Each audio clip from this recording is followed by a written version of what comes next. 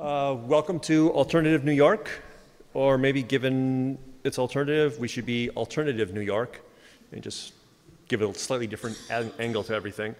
I'd like to thank our organizers, my old friends, Danny Fingeroth and Karen Green, and my new friend, Jeremy Dalber, for inviting me to be part of this, and for putting together such a great collection of talent that we've got over here.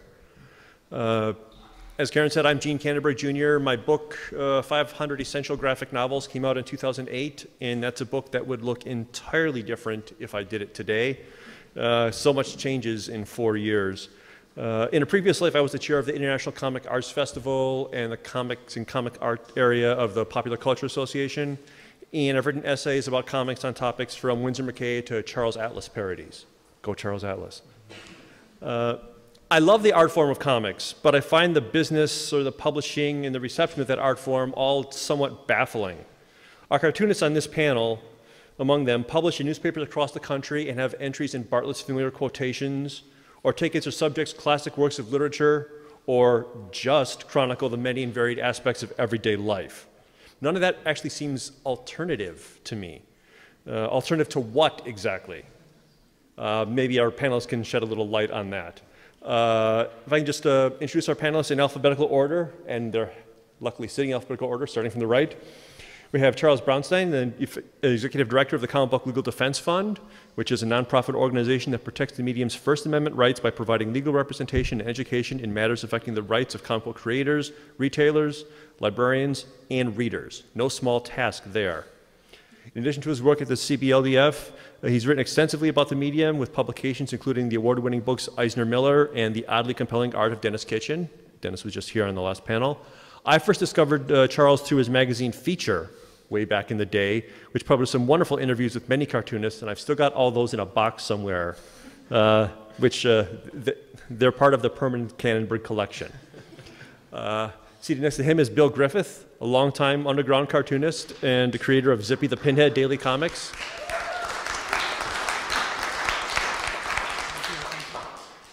Zippy's been nationally syndicated since 1986 by the first and oldest American comic syndicate, King Features, which is still in New York City. This makes Bill perhaps the most mainstream of any of this weekend's guests, given the potential size and breadth of his readership. He's on the Alternative Comics panel. Excellent. I was lucky enough to see a gallery show of his original Zippy artwork in Hudson last year. I got to enjoy great artwork and a free ding-dong. Fantagraphics has just published a collection of Griffith's early underground work, Bill Griffith, Lost and Found, Comics 1969 to 2003. I first learned about Griffith when Zippy began being published in the pages of the Milwaukee Journal in the late 1980s. At first, I did not get it. What is this? But somehow, suddenly, everything snapped, and I've been hooked ever since. I've tracked down all the books, Zippy Quarterlies, everything, and I even got to read about him for the Comics Journal's Top 100 Comics of the 20th Century issue. And sorry it was only at number 69. I was not responsible for the numerical ranking of that one. Arsen Koryak, Bob was born in the San Francisco Bay Area in 1982, and is the... No, he was not. Bob is the author of Masterpiece Comics, Drawn and Quarterly. So close. I'm off to a great start. His cartoons and illustrations have appeared in The Onion, The New Yorker, SpongeBob Comics, Mad, and many other publications. He's drawn for The Daily Show with Jon Stewart and Ugly Americans. Bob has taught illustration at Parsons, the New School for Design, and comics at the Center for Cartoon Studies up in River Junction, Vermont. Since 1997, he's presented his cartoon slideshow series, Carousel, around the US and Canada. My first introduction to his work was in Raw Volume 2, especially good old Gregor Brown. His pitch-perfect retelling of Kafka's Metamorphosis using the visual vernacular of Charles Schultz's Peanuts. Genius.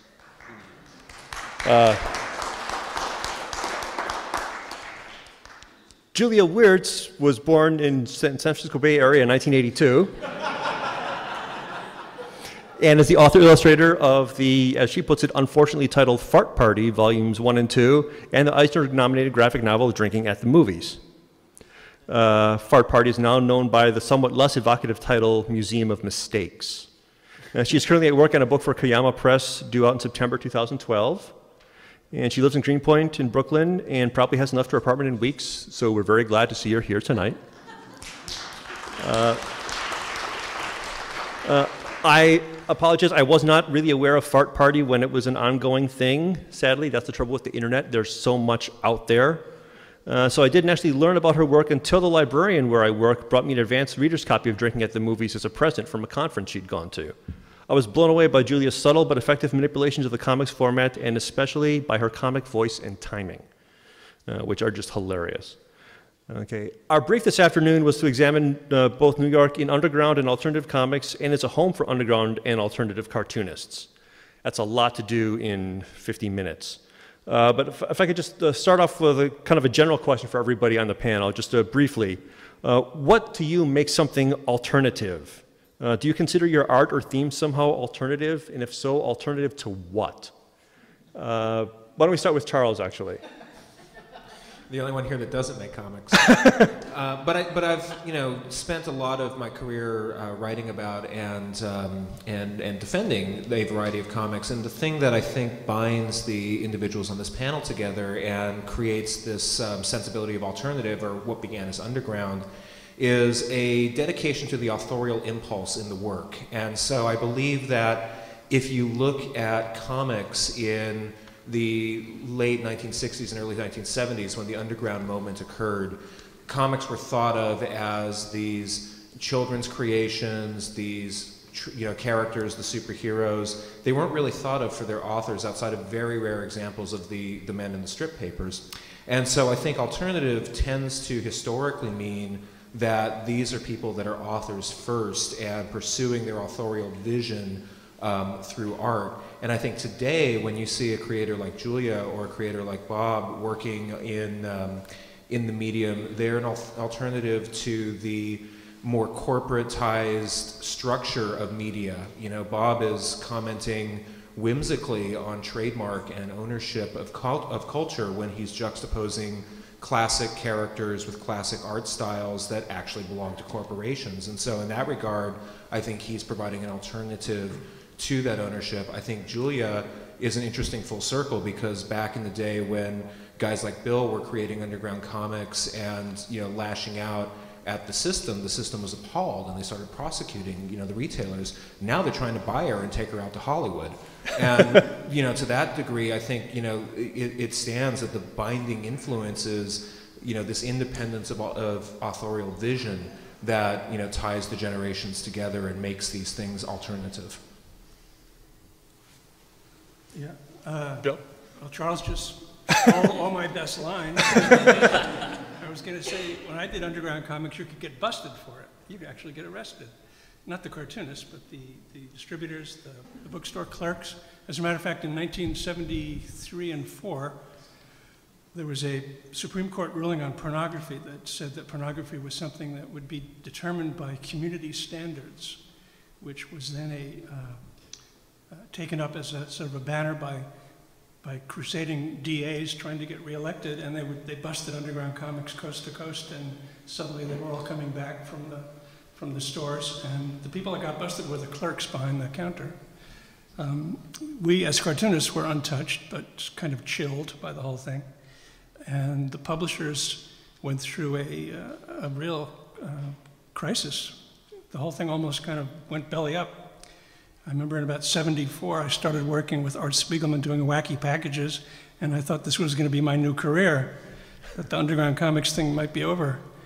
But it bounced back, and it's managed to survive. I think San Francisco underground comics, I kind of put at a period of like 1967 to about 1982, something like that, when I consider it to be truly underground. After that, there was another generation that came along, people like Dan Klaus and Chris Ware. And I think, to the degree that we paved the way for them, they carried the whole thing on. And little by little, gained even a larger audience. And I'm very grateful for that, because as they rode my coattails, I rode theirs. And there's always been waves of interest. To me, alternative at the time, that we didn't use that word, we used underground. What that meant to me was all the comics I didn't really like. We were not them. I remember we once had a meeting in my house. I think we were trying to organize a union, some crazy plan. And Ted Richards, who you may or may not know the name Ted Richards, he did a comic book called Dope and Dan. He was one of the air pirates from the 70s. He came to the meeting with the idea that we should get out of the underground and go mainstream and work for King Features. This was in like 1976, something like that. And we laughed him out of the room. 10 years later, I was working for King Features. So I've gone all the way from under to above ground, and somehow managed to still not bow to the corporate interests. When I started doing Zippy as a daily, first it was just in the San Francisco Examiner in 1985. And Will Hearst, who had Will Hearst III, had inherited the paper from his uncle.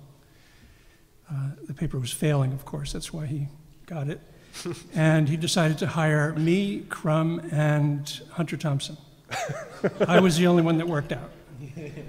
Robert, his heart was not in it.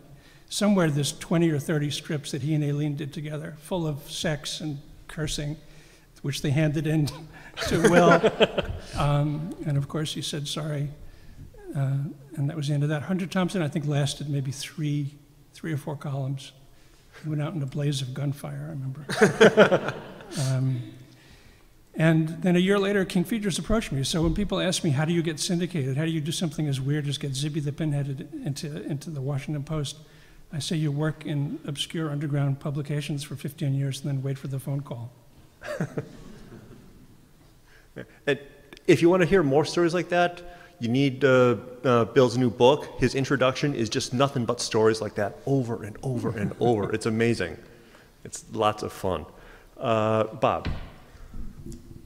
Well, again, a lot of great lines have been said already, but one thing that certainly occurs to me is that alternative art is generally the art that doesn't pay, and that is where a lot of us live. But what is interesting, I graduated college in the late 80s, and alternative rock was starting to happen, and then suddenly alternative rock sort of became the mainstream, and alternative bands like REM became the biggest band around, and alternative bands like U2 won the alternative Grammy in like 1992. It's like they were already the biggest band, and suddenly they were alternative. So these definitions of what's alternative and what's mainstream are very fluid. But I do think the authorial voice is maybe a big part of what makes alternative comics different than mainstream comics, which are a small portion of the marketplace too at this point. So these lines are really blurry. I've certainly traveled from making no comics to some publications to making comics for mainstream publications like The New Yorker. I don't get those as much as the no-paying jobs, but they exist, they coexist, and somehow alternative is this very amorphous form that I think is great for marketing. But, you know, you make the work you want to make and you let other people, you know, pigeonhole you, and hopefully that does you some good. Okay. Yeah, I'm kind of with you on this one. Like, alternative to my generation just sort of means, it's kind of a nice way, I guess, of saying that you do something that no one's really interested in. You're like, oh, they're not buying it because it's alternative. They don't understand.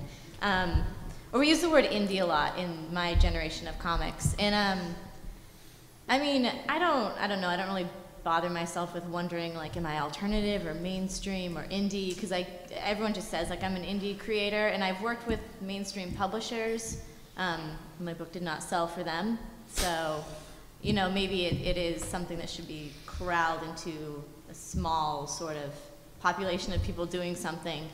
I think they pretty much said everything about it.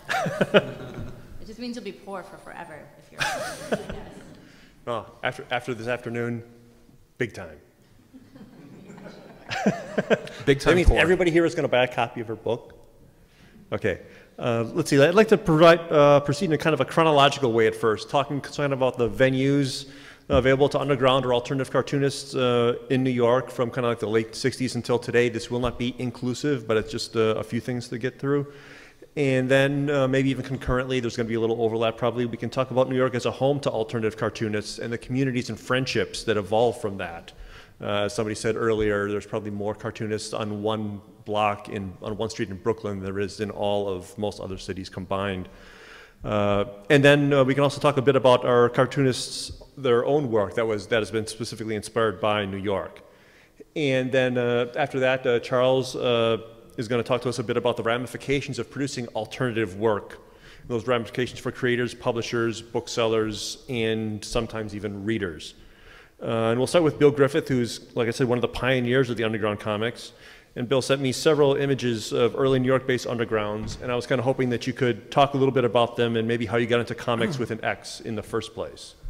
Yeah, I started doing comics in late 1968 after having seen, I think it was Kim Deitch's work in the East Village Other. At first, I didn't really distinguish between Kim and Crumb, believe it or not.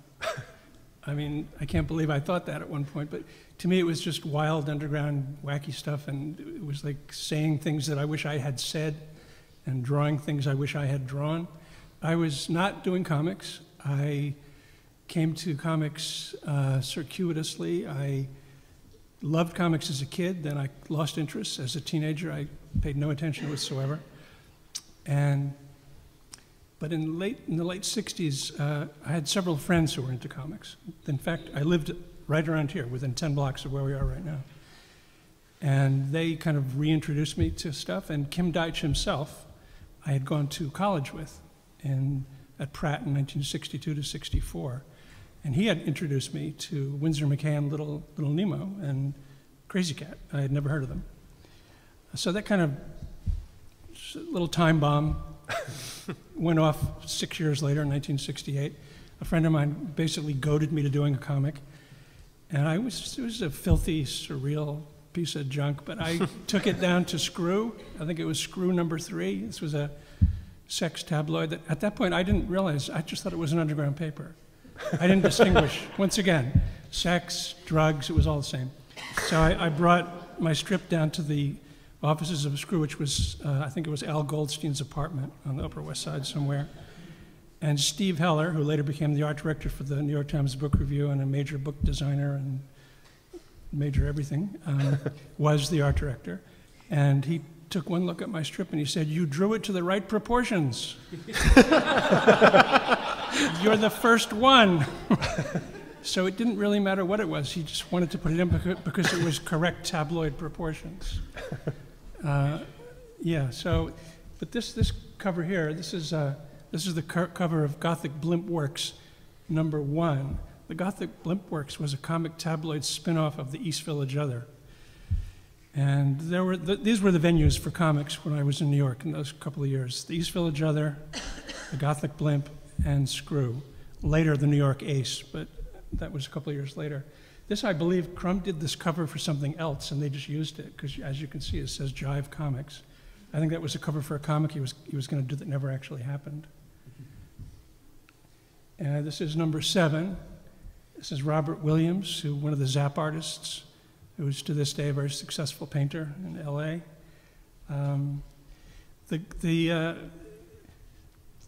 The East Village Other was, it was an alternative underground newspaper, but what made it commercially viable were the sex ads in the back, the classifieds. This was before the internet, before internet porn.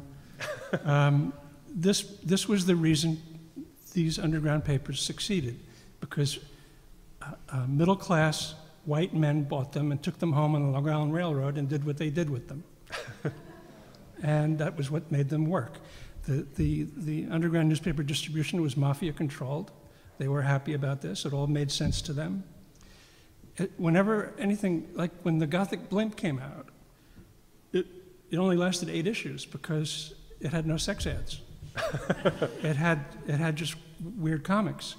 The mafia distributors were just puzzled and befuddled by this, and they gradually just pulled it off the stands. It probably sold decently, but not anywhere near the amount of copies that the East Village Other was The selling. numbers weren't sexy enough. No, the numbers weren't sexy enough. So underground comics came and went in New York in about a year and a half. When the Blimp Works was pulled, that put a chill on any idea of doing comics for distribution in the city of New York. And so it was San Francisco. We all left. We all took off. This is an early example. This is an early example of my work when I didn't know what the hell I was doing. I still have this character, Mr. Toad, who I think I'm wedded to for life. I really like him. And this is in the early days when he was just out of control. He was just a raging id. You know, I wonder when the editors of these papers read these, what they thought, because I wouldn't have printed this. So, you know, Even at the time, you wouldn't have printed it? I mean, I wasn't supporting the counterculture, and I wasn't a hippie really. I probably looked a little like a hippie, but How old were you? how old was I? 24. 23, 24, 25, yeah. And I mean, I got stoned and I did the stuff that you did, but a lot of the comic artists around me were doing, with the exception, I mean, Crumb was really an exception in every way, of course. I mean, Crumb came into this world fully blown, fully formed at the age of 7. I mean, literally, he was just a genius from the beginning. So he's sui generis, as they say. There's no one else like him. But the other cartoonists, to one degree or another, were doing their work somewhat in support of the counterculture. Kim Deitch had a character called Sunshine Girl. Sunshine Girl was basically tripping on acid. And Kim was using his acid experiences to get storylines, and people reading it got that, and it reinforced their idea that if you take acid, everything is beautiful and all that stuff. I worked stoned occasionally, but it never really worked out for me. It didn't. It just produced gibberish.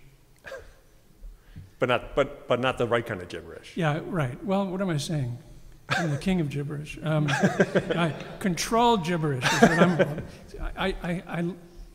I definitely use gibberish, but I have a little editor in my head that makes it work somehow. You have to have the editor. Okay, and so another East Village Other cover by Spiegelman. Here's Art Spiegelman. I had not met him at this point. When I went down to the offices of the East Village Other, I met Kim, and I met Spain, who you may know, Spain Rodriguez. And I met Jay Kinney. Anybody know who he is?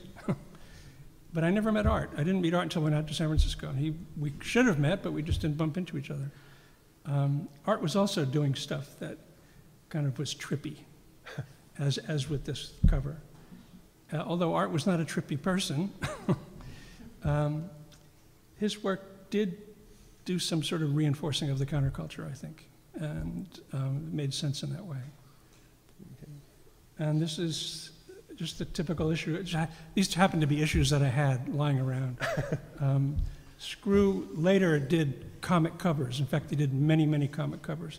But this is before they got into comic covers. And the only kind of arty touch is that wacky logo at the top, which I remember thinking was really cool. Very Latin. The contents of Screw were excruciatingly embarrassing to me. I remember when I looked at my first strip, printed it, I folded all the paper behind. I didn't want to see the rest of the paper in relation to my comic. Not that I was prudish, it just seemed just like, I don't know, dirty old man stuff or something. I mean, you know, it's, but within, I would say, 2 or 3 weeks of doing my first strip, I was painting at this point. I was living on 106th and Broadway. I had a job at a book company near Columbus Circle, a French book company. I was packing books, and I painted all night rather. And when I saw my first strip, I asked Steve Heller, how many people are going to see this? How many copies do you print? And he said, 10,000. I said, 10,000? I'm lucky if 10 people see my paintings. Forget this. And I ditched painting within 6 months. Within 6 months, I went from a starving painter to a starving cartoonist. Let that be a lesson. Yes. Okay, and I think this is the last one here. This is a couple of years later when I came back to New York for a visit. This was the very beginning of graffiti in the subways, which at the time I didn't think I was doing anything historical. But in 1972, 71, 72, graffiti in the subways was actually just tagging done by gang members. And Turok 161 was the main guy. He was everywhere. And the other ones are all real too, Magic, Inca, Greek, and the numbers below them are the streets on which they lived. So, I mean, I have Toad doing his tag, and Zippy is keeping an eye out for him. But the New York Ace lasted a couple of years. It was a much better paper, I think, in many ways than the East Village Other, although less culturally important, maybe, less of a it came along because papers like the East Village Other existed, so it wasn't a trailblazing paper, but it had a better. Steve Heller was also the art director. It had a great look and better articles, and it wasn't embarrassing to look at. Didn't have to fold that one over. Okay, and Bob, we want to jump over to you now. Bob, you gave us some other images, some of the things that you were in, and some things that you just thought were important to talk about in this context. Sure, and I had the great fortune to work with Art Spiegelman and Francoise Mouly at Raw Books, which was their company, which was essentially them working out of their loft. And I worked with them for many years, and it was the premier alternative comic on the East Coast, at least. There was Weirdo on the West Coast, but Raw was the place I wanted to be, and I was very lucky to work with them for a number of years. And Bill, I know you were in the first issues of Raw too. Yep. And Raw was a kind of an outgrowth of Arcade, if people know Arcade from the 70s. That was the anthology. Art Spiegelman and I put a magazine together called Arcade for 2 years, 75 to 76. And then Art, after a few years, Art left to go back to New York, and Raw came. So it's kind of a genealogy there. Right. So this is about 10 years after Arcade, and at this point, the first volume of Mouse had come out, so suddenly that alternative comic book, what is it? Suddenly became a bestseller, and that allowed this collection of earlier issues of Raw to be published by Pantheon. So again, the continuum from working in the undergrounds to mainstream outlets continues. It's just around the same time Zippy started, I guess, actually, right? You said 86 you started in Zippy? Yeah, as a daily. Yeah. As a daily. So 80s, when I got out of school, comics were suddenly becoming hip again, and people were reading stuff, and all of those articles that you've read, comics aren't just for kids, that was the year they all came out in 1986. Wow, it all kind of jumps together. I brought these out just because, again, in the 90s, there were a lot of outlets for comics in these two publications. A lot of my friends, and occasionally I would contribute strips to these. The New York Press recently passed on, and the Village Voice, which is still going, of course.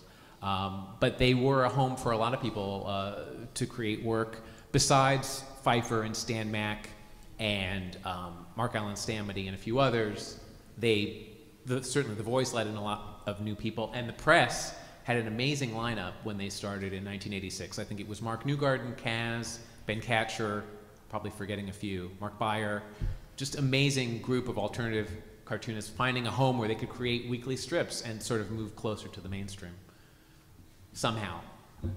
And the New Yorker, Francoise Mouly, who you may remember from 2 slides ago, became the art director for the covers of The New Yorker in the early 90s, and Robert Crumb is on the cover of The New Yorker. So from the East Village Other to The New Yorker. And again, I suppose, and the cover on that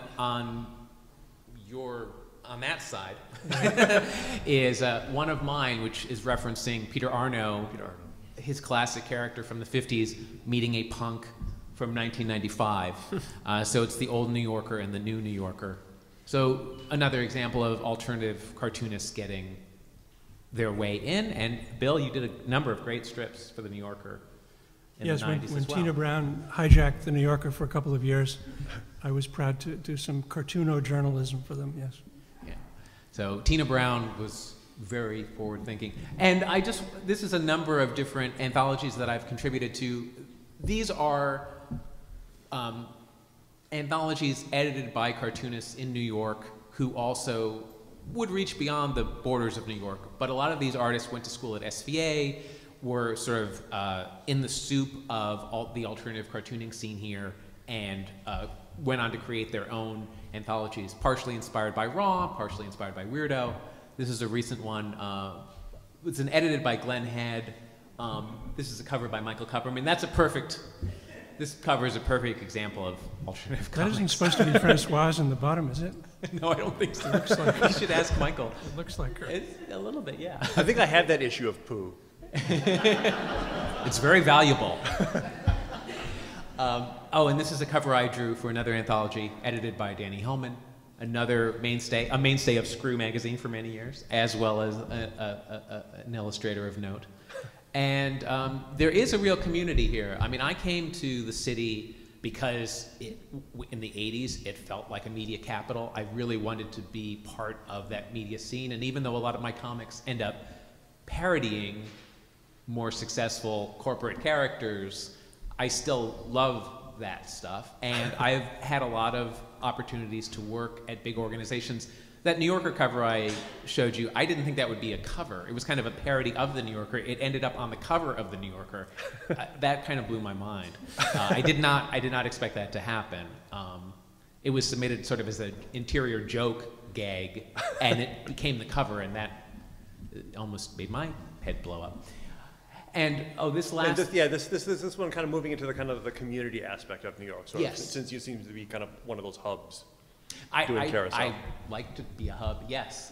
I know I've been in New York for over 20 years, and I know a lot of cartoonists, and I love theater. I've done a lot of performance art. Talk about alternative art. I love performance art, and I love theater, and I began doing these shows where we do cartoon readings of our work, and I started it when the Carousel slide projector was the means by which to project artwork. Does anyone remember slides? You've probably seen the episode of Mad Men that explained them to you. In any case, I've been doing this show for over 10 years, and I keep trying to pull in more people and sort of find another audience for people who might not necessarily read alternative comics, but like stories with funny pictures. And Julia's been in my show. And that leads us to Julia. And Julia, you sent me a couple pictures of you in your studio, and you're not alone in your studio in these. I wonder if you could talk a little bit about kind of like the community that you feel yourself a part of now. Also, in Drinking at the Movies, there's a lot of scenes of you sitting at diners or whatever with your other cartoonist friends and stuff like that. If you could just maybe talk about the kind of the community that you kind of feel that you're a part of right now. Sure. So I used to share a studio with 5 other female cartoonists. It wasn't on purpose that we're all female, but just it happened. We were just all friends. This is a bunch of other cartoonists who Stephanie's visited, who are just, you might even be in that picture, Stephanie. This is our studio, and we just have cartoonists over. We used to draw together all once a week. We would get together, so it's kind of like there's this community of cartoonists in Brooklyn that really is unrivaled. I think Portland has a hub of a lot of cartoonists, but there's just a lot in Brooklyn, specifically there's a lot of us in Greenpoint. So, I mean, I guess that's what the community looks like for New York. Obviously I did not understand the assignment, so I just sent out the pictures of I was just like, look how fabulous it is, I have so many friends. So there's the work thing again, I guess. You know what's interesting, these guys have been showing slides of all the old anthologies and newspapers, and people think that those aren't really around anymore, which isn't true.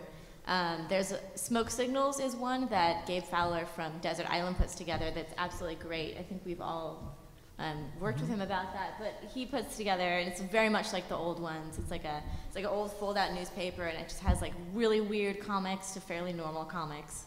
That would definitely be alternative if you want to use that word, and a lot of cartoonists now put together mini comics with a lot of other people's work in it. So it definitely still happens. It's just sort of on a different level, and I think there's actually there's a resurgence of it because there's a backlash against I don't really know the word for against big publishing, because they tried to get a bunch of indie cartoonists a couple of years ago, and it didn't work out, and there was a backlash against it where the cartoonists were like, I don't want to work with big publishers because they didn't have my back, and now I'm going back to small press and doing stuff like that, like old magazines. So it's kind of like, it started with really alternative, and then it did a huge arc, and we went to the other side, and it was awful. So everyone's coming back to the smaller circle where I think comics really belong right now, since it is such a harder medium for people to wrap their minds around right now. But I remember my mom got an issue of, I think it was just that Sunday magazine in the New Yorker, and they had put a Chris Ware 4-page spread, and they were starting a new thing. They were like, this, comics, this is new, let's put it in and see how the general public likes them. And my mom called me and she was like, Julia, I saw it, I saw a cartoon. It was 4 pages long and it was in the New York Times. She was so excited, she'd just never seen one before. And then she was like, it's your friend, right? And I'm not friends, I wish I was friends with Chris Ware. And I was like, no, we're not all friends, it's not that small. But so, it's going out there, but I think we're kind of reclaiming it in a sense. Okay. Thanks.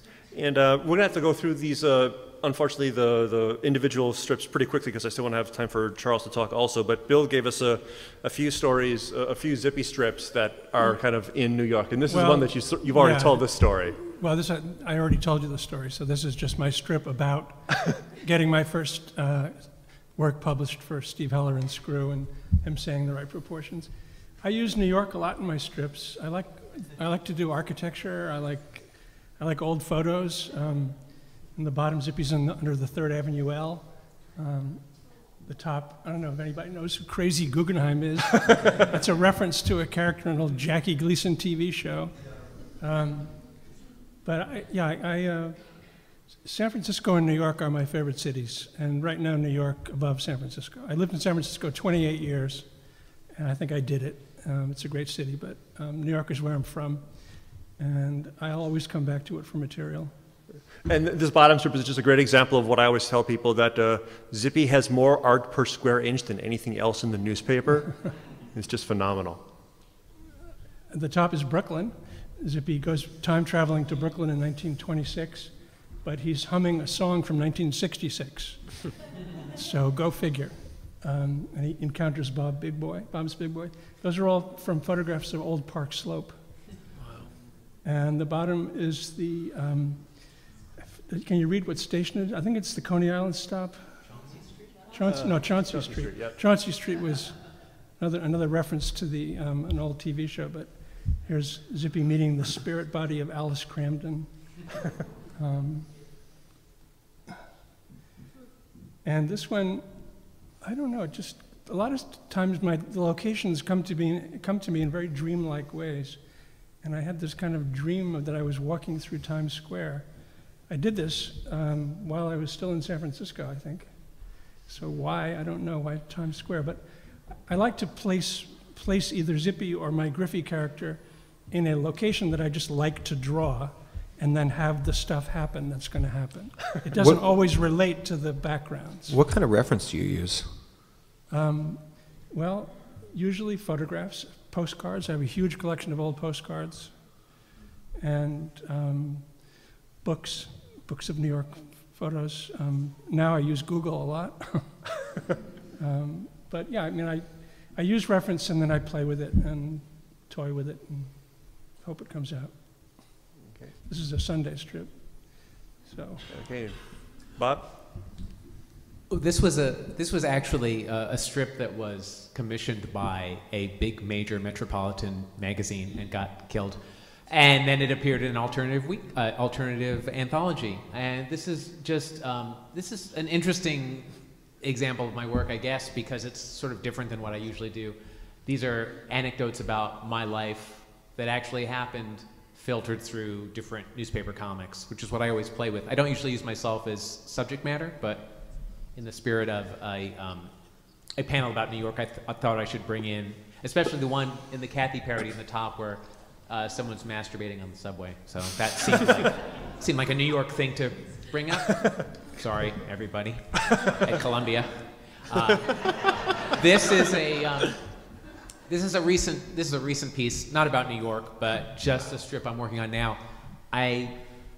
My shtick, the shtick on which I based my life, is I adapt the classics of Western literature in the style of famous cartoons. Hopefully still famous in the 21st century. This is Homer's Popeye. And yeah, this is sort of a six-panel teaser for what will probably be a very long story ultimately. The classicists will appreciate I Am Nobody in panel 2. I just love that. Oh, and this was done for a law magazine. This is me trying to find a way to like take what I'm interested in and put it into into a more mainstream publication. So this is me adapting a very New York story, 12 Angry Men, in this, using superheroes mostly based in New York. So there you go. And I guess I apologize to the U.S. judicial system for this one. Okay, now we got a couple pages from Julia. And I just chose a couple of them where you're kind of like having New York moments, like several New York moments per page. Yeah, this is a day out on the town. I haven't looked at this in a while. I don't know what's happening. Oh, I don't know. Some lady was shoplifting like bags of nuts in one of those panels, and everyone was screaming Code 99, and she just like plowed me over, and then I couldn't stop laughing, and they were like, "What's wrong with you?" I don't even know what's going on. I don't know what I'm looking at. I'm like walking through the Lower East Side and they're shooting movies all the time, and actually I had my headphones on. This is a very my generation thing. I had my headphones on, I wasn't paying attention, and I walked right onto the movie set, and I didn't realize they were all like yelling at me to not be where I was, to move my body, and I was like, what's happening? Here's some songs in my head. Oh yeah, when I first moved to New York, one of the things that I got from another cartoonist a job was doing set building for really fancy rich people. So that's us doing set building for a Sean Combs perfume release party. It was so ridiculous. As you do. Yeah, just on a Tuesday. Whatever. So. That's just what it's sort of like to work, I guess, in the middle of Manhattan. I saw they were shooting Sex in the City, and I was just kind of sitting right there, hoping I was in the background, so I was making a really weird face. So I was like, this will be awesome if this is on TV. And I didn't notice that, but you're right. Sarah Jessica Parker does kind of look like a foot. Oh, I hate that line because I stole it from Family Guy, and I don't actually like that show, and I think that's a really mean thing to say. So I apologize. Now I want to turn it over to Charles a little bit, and Charles is going to talk a little bit about, again, kind of the repercussions of creating alternative work.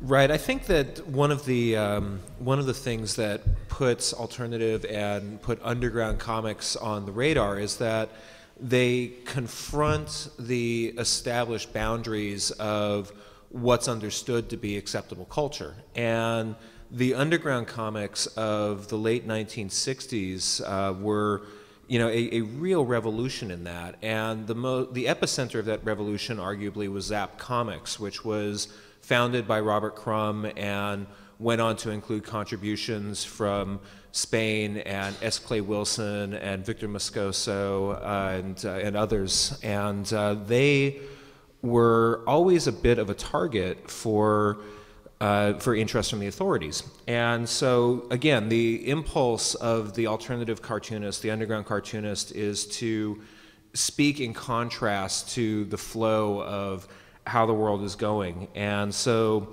Zap doing that, Zap being very confrontational and frank about sexuality, about drug use, about the hypocrisy of the culture, was one of those books that received a lot of attention and a lot of intimidation, where police would go into stores and say, you better not be selling that on my beat. And so, as Bill mentioned, there was a period of time where the undergrounds were frequently getting busted, where the shopkeepers, either at the head shops or the alternative bookstores, would be targeted. And so on the West Coast, you saw a lot of activity where the iconic bookstore in Berkeley, Moe's, was intimidated by police for selling copies of Snatch and copies of Zap. The Berkeley Phoenix Art Gallery was busted for the display of obscene material for a show of underground comics work, and there was even an arrest for Zap number 2 in Encino, California.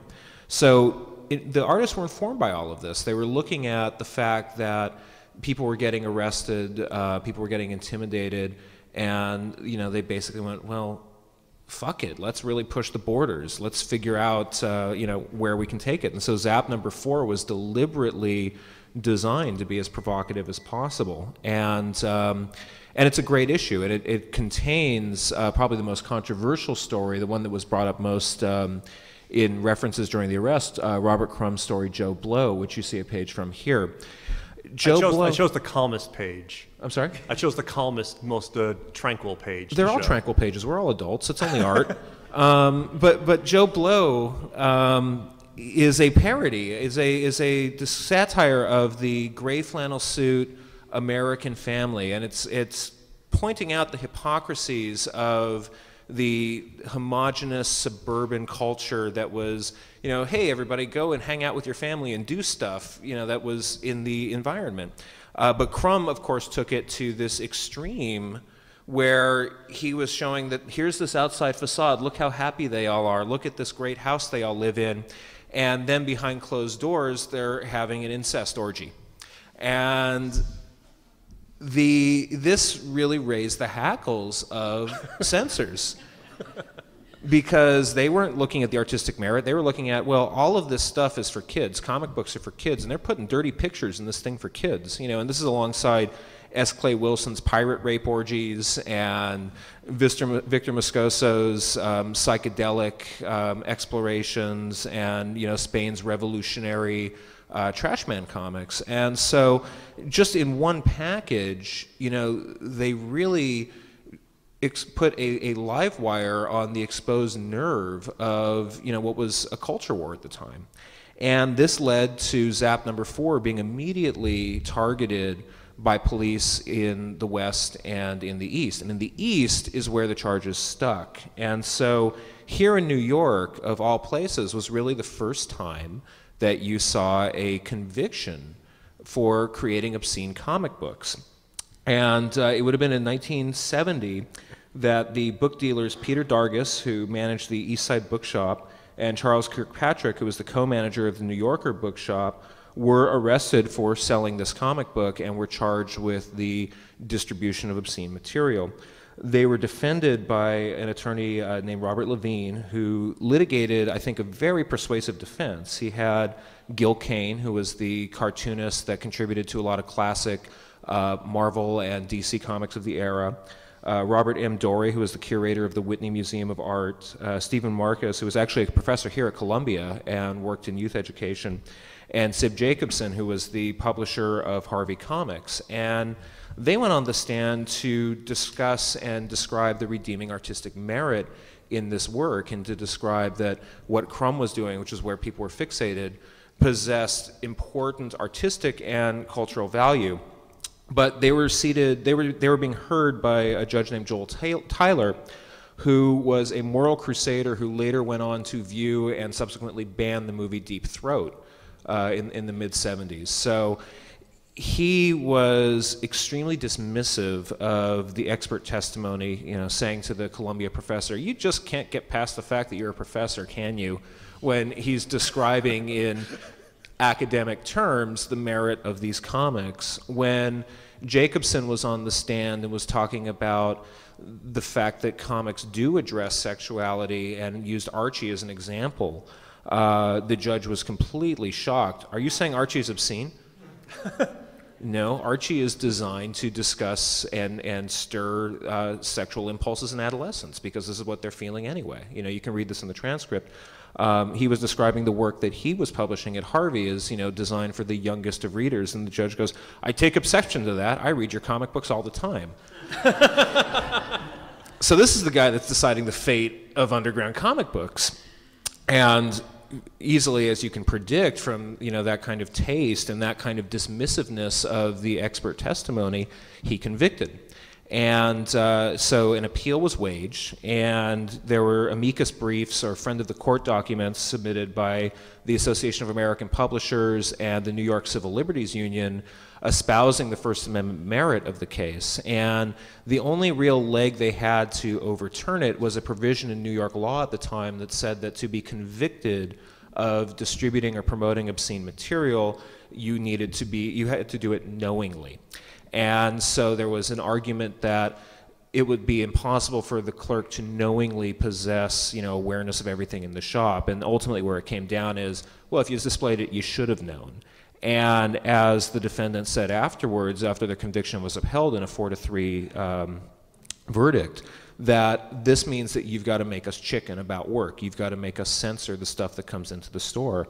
And so that, in concert with the 1973 decision in the Miller test, were effectively the twin punches that knocked out the underground comics economy, where the undergrounds were being traded in this national network of head shops and sophisticated bookstores. And when it became a local issue that your local community can determine what's obscene, there was a general sense that I'm told from people that were there of, well, geez, if if they busted a comic in New York and got a conviction, what chance do I have in Sheboygan, in a shop selling bongs that they're already looking askance at?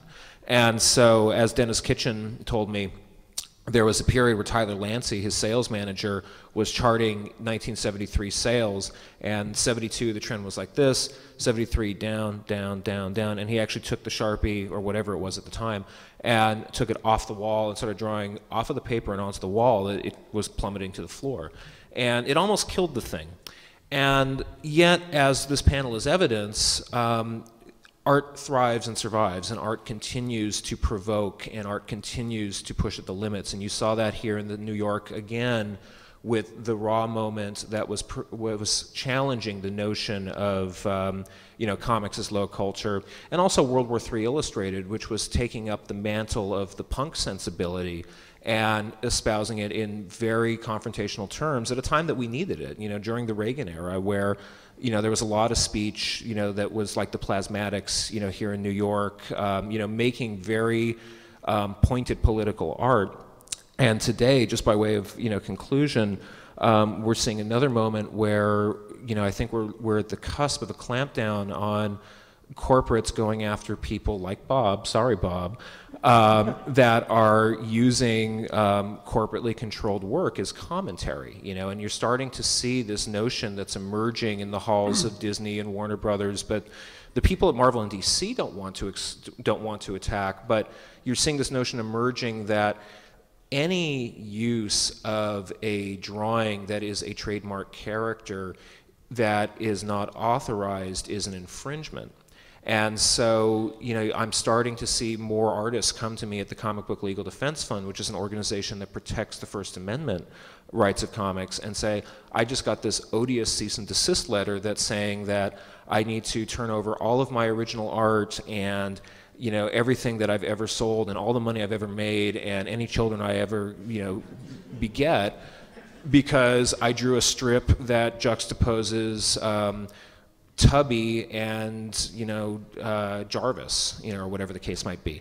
So it's never authorized to make a reproduction, of somebody else's work. But now, what's been established as understood since Andy Warhol, that you can make a one-of-a-kind artistic piece, or you can make a comment using corporate marks, that is now something that's being challenged, and I think that's going to be litigated in the near future. So the job of the underground and the alternative cartoonist is to always speak truth to power and speak to the boundaries of society, and they do it not for a lot of money, which is why communities like New York are so important, because the bonhomie that emerges when you're working with like-minded people advances the art and creates its own kind of reward structure for doing it.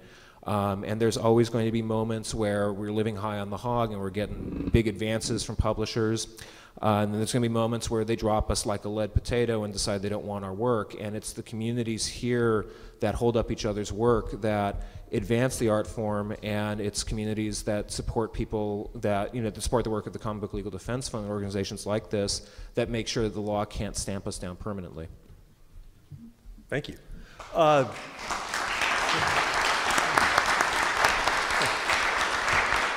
We got time for a couple of questions if anybody wants to step up to the mic over here. It's not a class. So there's been oh, what, am I waiting? Okay, all right, great.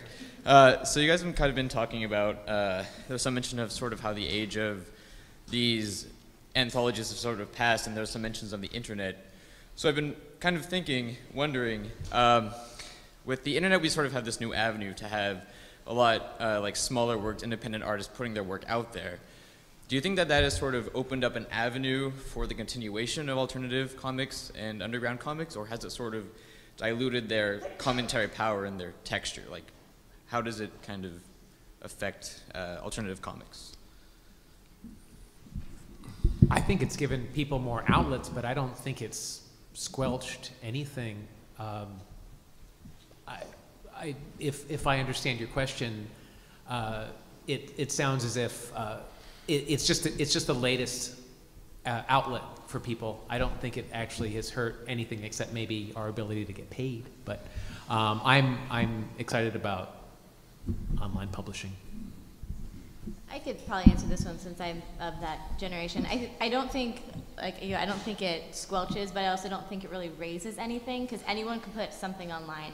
But if you put something online, say like this is the achievement, you can put something online, but if your work isn't good, you're not going to go any higher. No one else is going to really see it. Your work has to be good enough to excel beyond just putting your shit on the internet.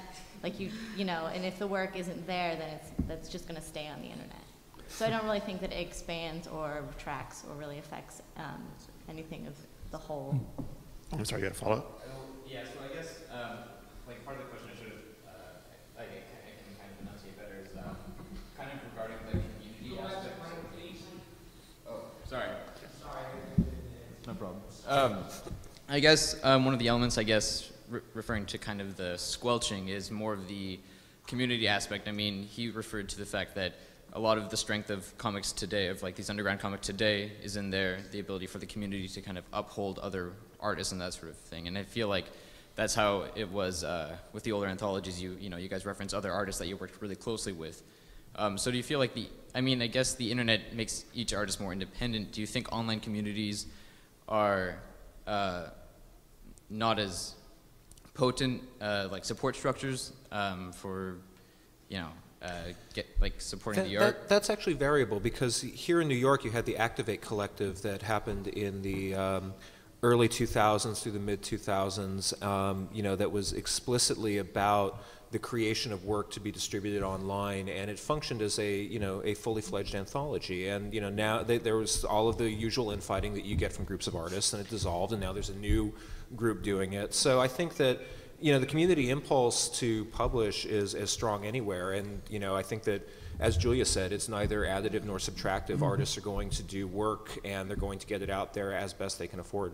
Okay. Next question.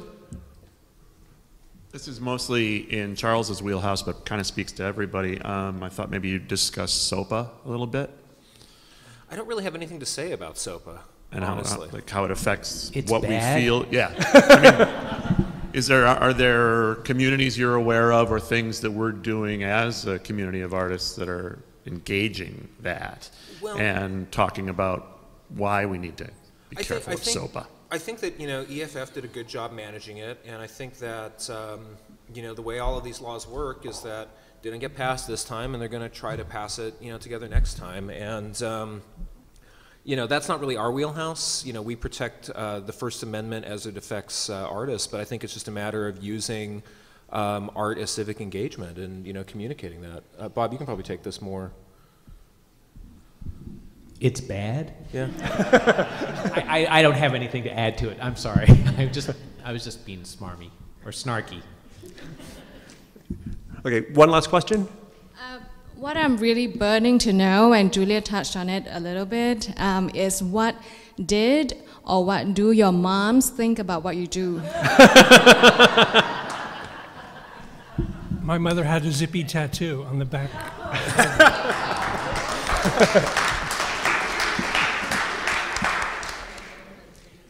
My mom was always very supportive of my work, but if you can appear in the New Yorker, that kind of raises the level of appreciation. That's all I have to say. My mom's actually, I grew up reading your comic, and my mom was the first one who showed it to me too, so she's probably a bigger fan of you than she is of me. Oh, yeah. I don't know, my mom likes it. She's always like, I'm so funny, put me in a comic, I'm so clever. Very